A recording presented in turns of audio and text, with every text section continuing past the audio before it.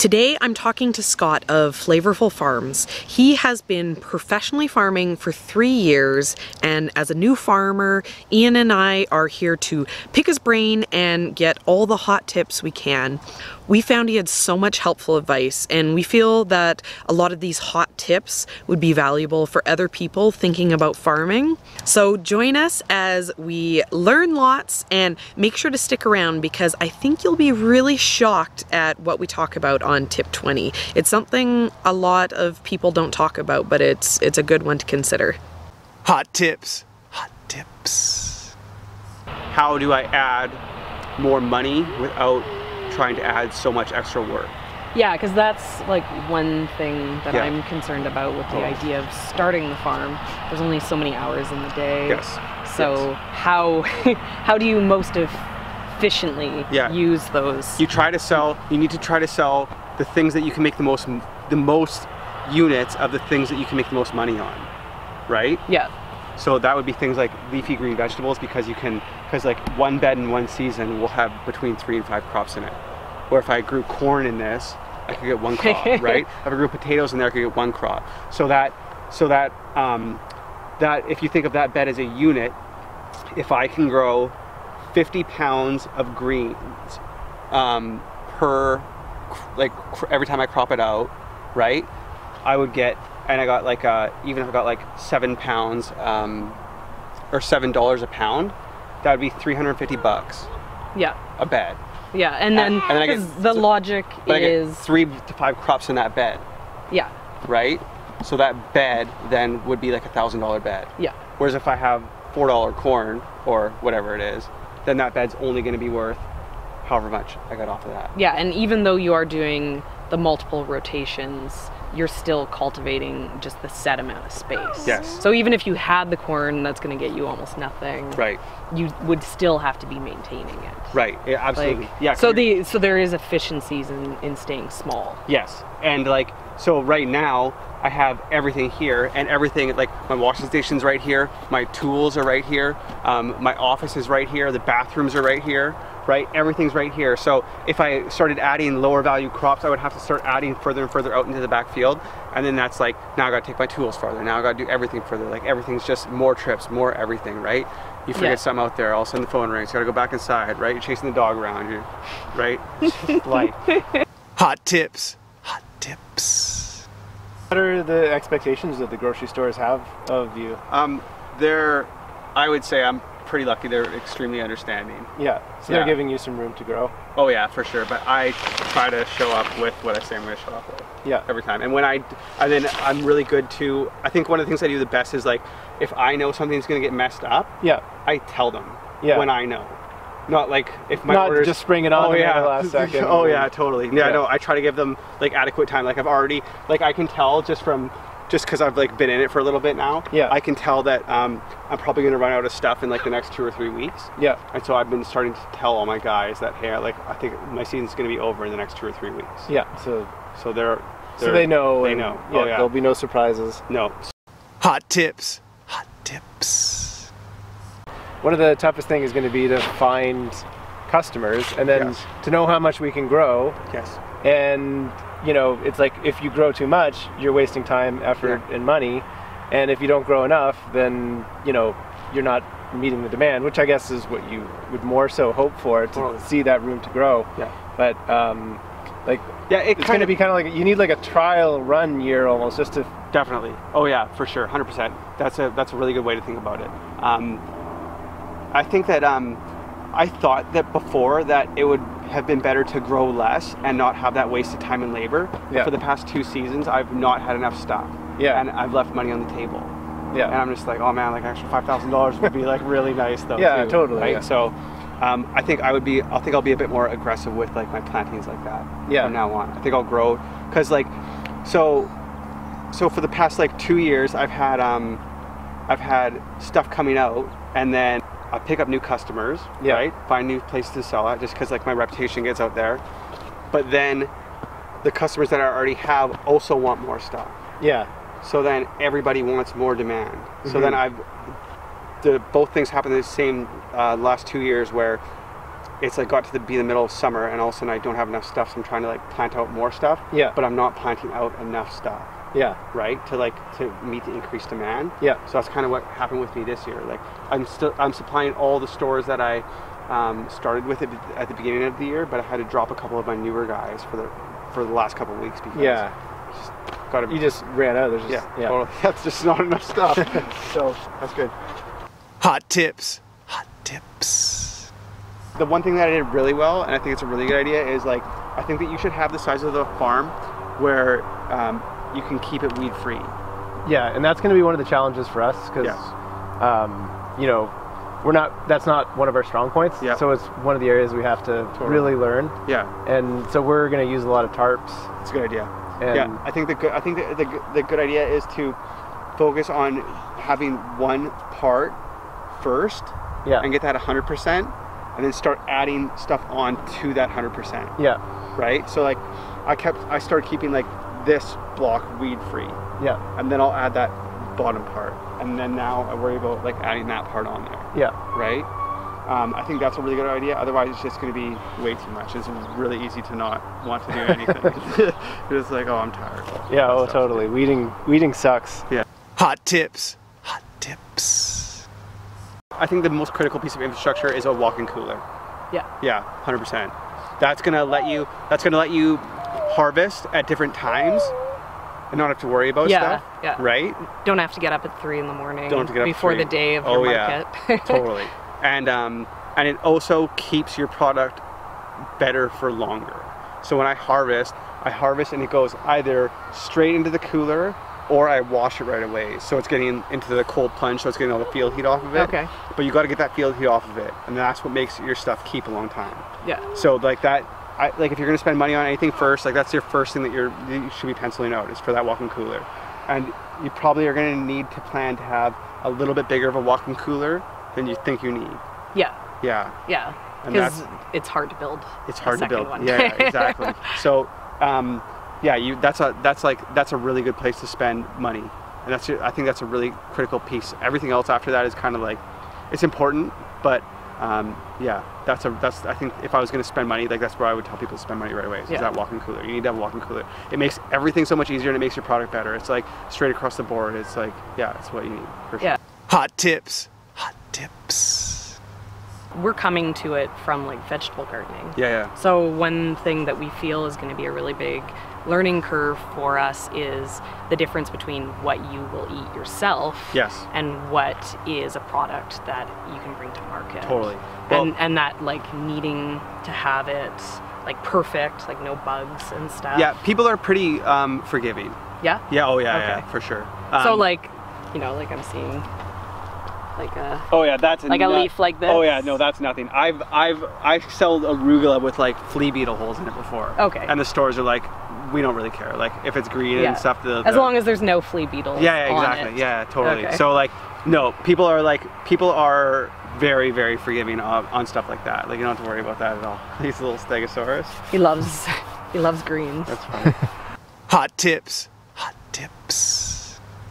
So just because you can make more gross doesn't mean you're necessarily going to make more net. Yeah. Yeah. So you got to be really careful of that, because like right now I'm basically not set up at all to go to like a farmer's market. Mm-hmm. I don't have enough. I don't have enough variety in my crop selection, right? I don't really have a tent or anything. So these people were trying to get me. Everybody always tries to get you to come to farmers markets, but like different people were trying to get me to come to farmers markets, and like I just had to politely say like, no, this isn't like. That's not really my thing. Like I don't think I'm going to make any money there. Yeah. Right. Yeah. And so it's like, yeah, it's like big costing, especially when you're working by yourself because you can't send someone else. And so like, even if I was going to go to like the next town over and do a farmer's market, just to go, it's 20 minutes there, 20 minutes back, and you got to be early, right? And you got to pack up late. So that's already realistically 1 hour gone. Mm-hmm. Okay, so that's $20. I need to, like if you're paying yourself $20 an hour, let's say, that's $20. Yeah. Right? Plus I gotta do all the harvest, all the prep, and everything else. So it's like, it just keeps going. Plus you gotta be there for the 3 hours. Yeah. Right? So like we're already at like 4 or 5 or right? It becomes a full day. It just, oh yeah, on top of what you're already doing. And then like you also gotta think too a little bit about like what kind of quality of life you're gonna have and not try to not try to go back on that, because like every Thursday here we have like a baby night where like all the friends and family, or like just there's friends, but they all come over with like their little kids, right? Everybody's like our age, right? So everybody has like kids, like, right? So they all come over for dinner, and so it's like, okay, well, if that's on Thursday and the farmers market's on Thursday, then I've got to have all these other costs, plus I gotta miss the family stuff. Hot tips. Hot tips.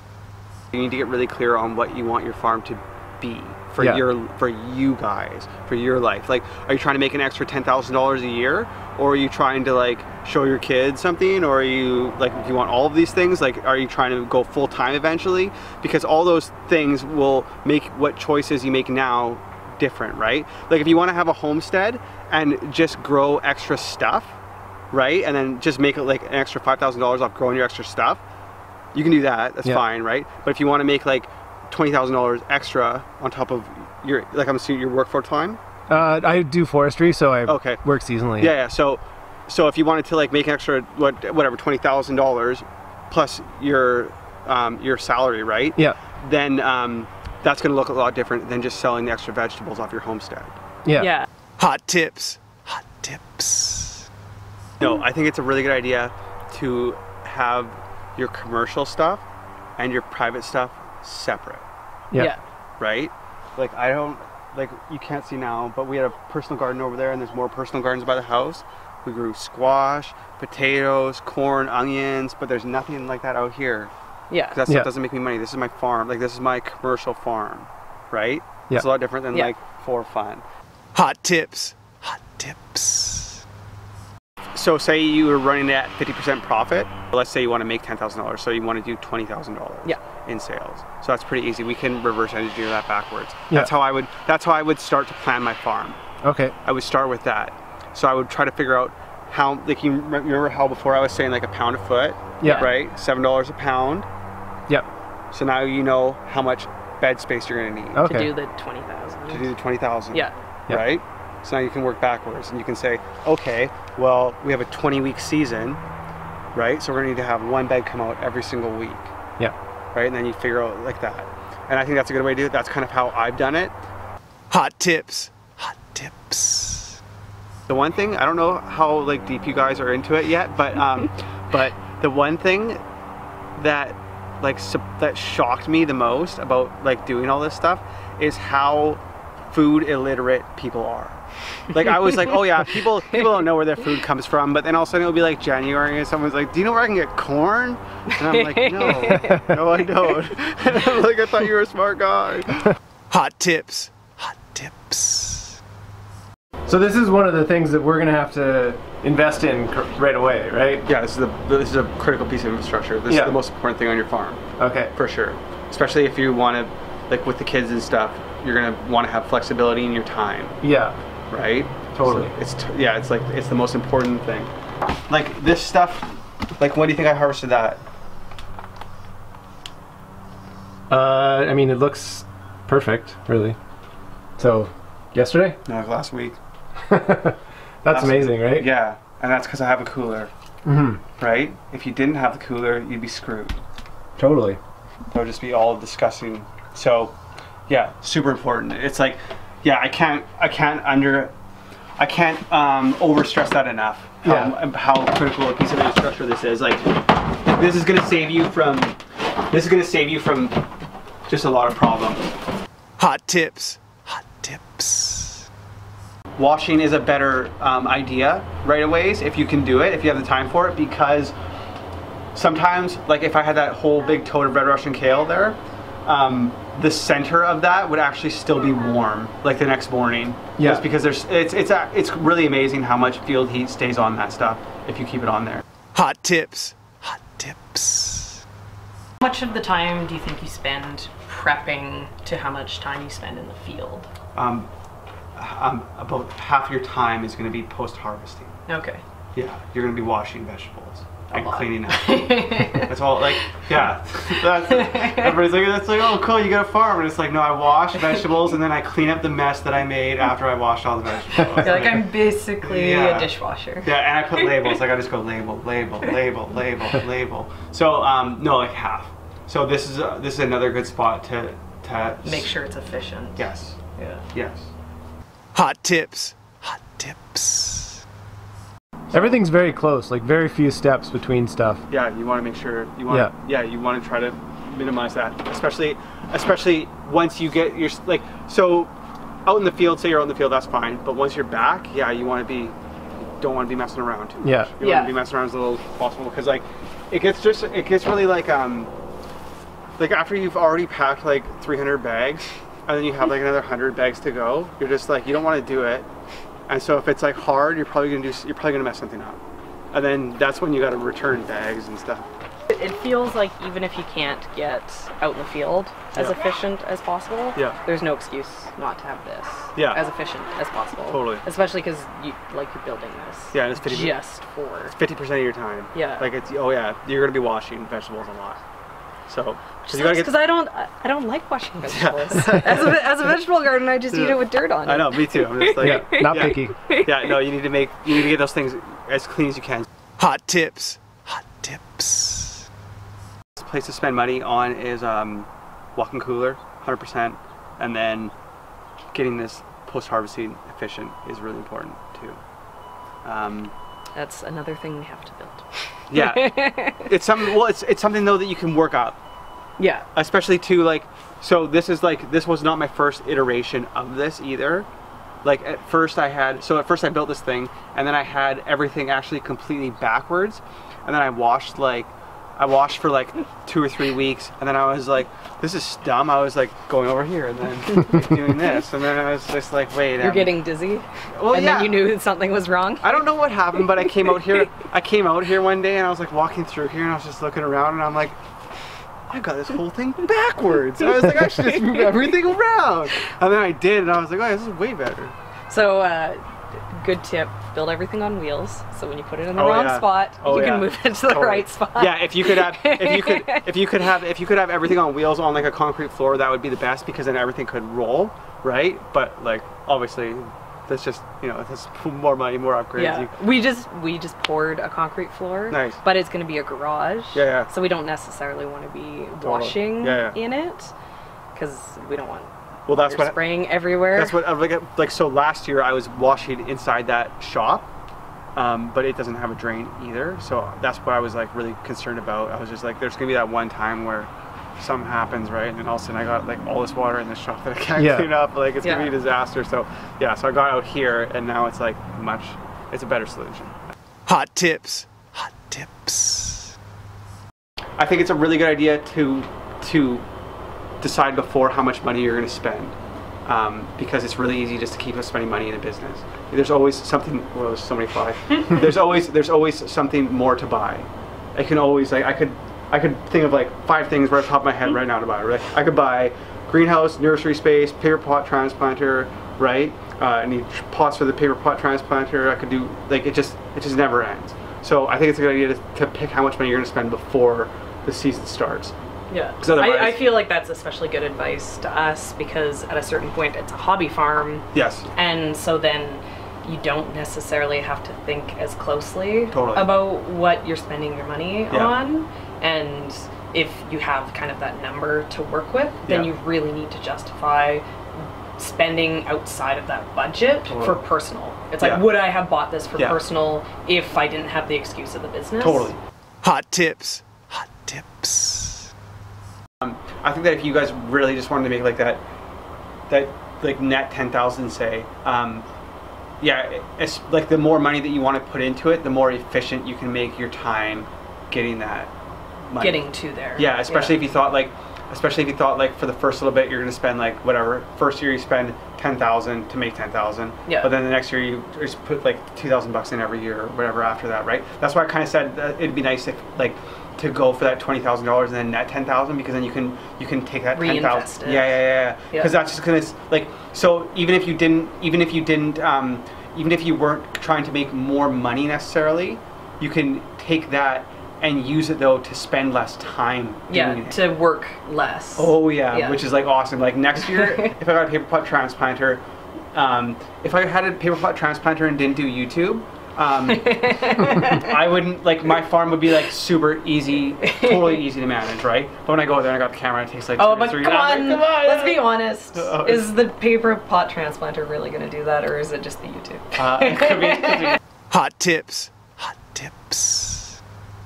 It's kind of deceptive to look at my farm because you're like, okay, well, he's got 40 beds or whatever's out there, but it's actually like I have 120 beds, right? Yeah, like because people, you plant into yes, people ask me how big my farm is, and I'm like, it's under a quarter acre, but that's not what's happening. It's not like that thing's happening once. It's like it's happening 3 or 4 times, right? Yeah. So that's another thing to think about, is like that if you have a small system, your timing is going to be really tight, right? So next year, if I kept the exact same size, the exact same number of beds that I had, I could try to flip my beds a lot faster.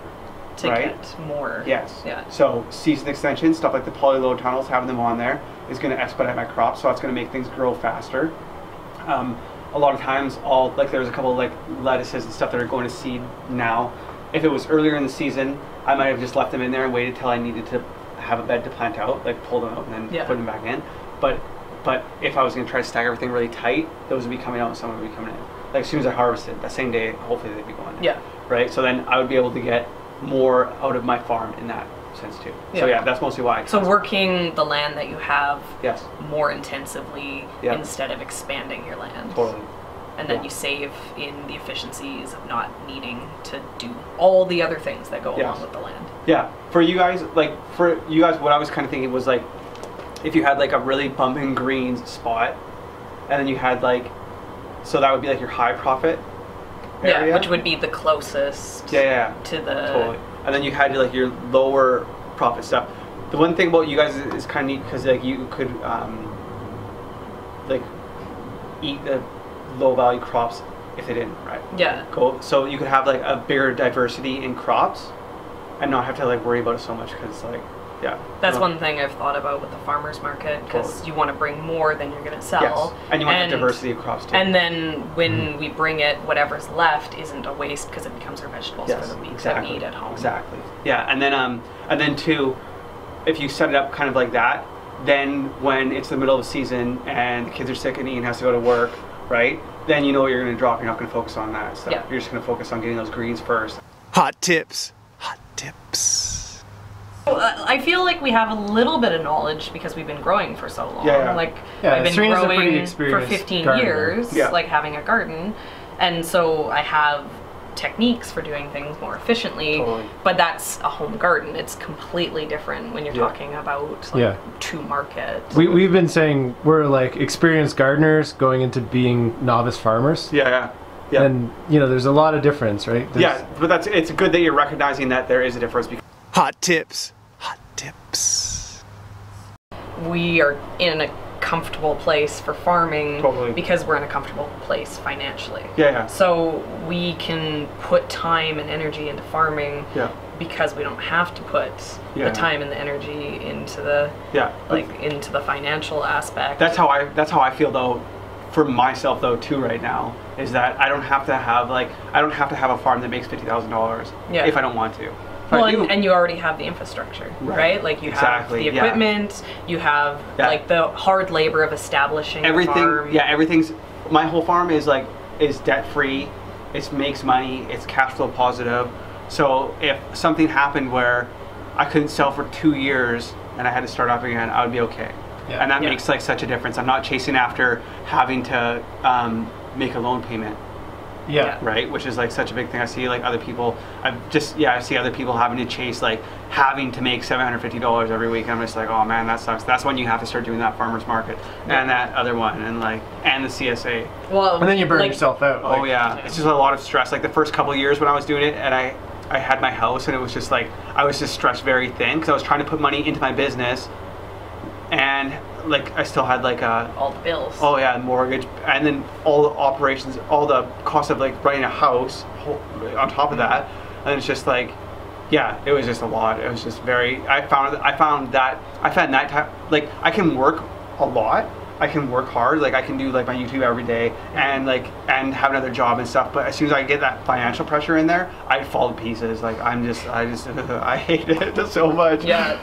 It's definitely a heavy burden. Oh yeah. Hot tips. Hot tips. You go into it with a plan, and then once you start doing that, everything's going to change because you're going to get different opportunities and stuff. Yeah. And I think you need to chase the best opportunities, whatever that looks like. So if like you can make a lot of money selling seedlings, and like after you're going to do like $5,000 at farmers market or $5,000 in crops at the farmers market, like yeah, that'd be great. Yeah. Like, yeah, that'd be awesome, right? Because then you'd probably be getting some money to come back to you after the end of that. So cool.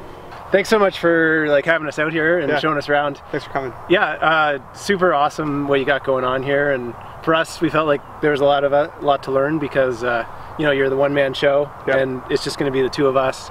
And then you're 3.5 years into it, so you're kind of finding your feet with it, and you know, it's good to see that, to kind of give us some sort of vision as to what to point towards. So. Yeah, no, I think you guys have really realistic expectations. Yeah.